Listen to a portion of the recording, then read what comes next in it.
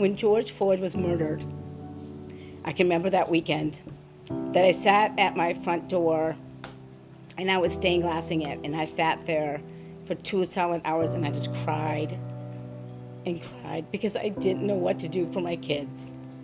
I knew that my kids were going into a world that could be dangerous for them, that people would not like them or be mean to them just because of the color of their skin.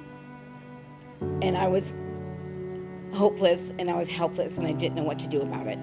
It was devastating.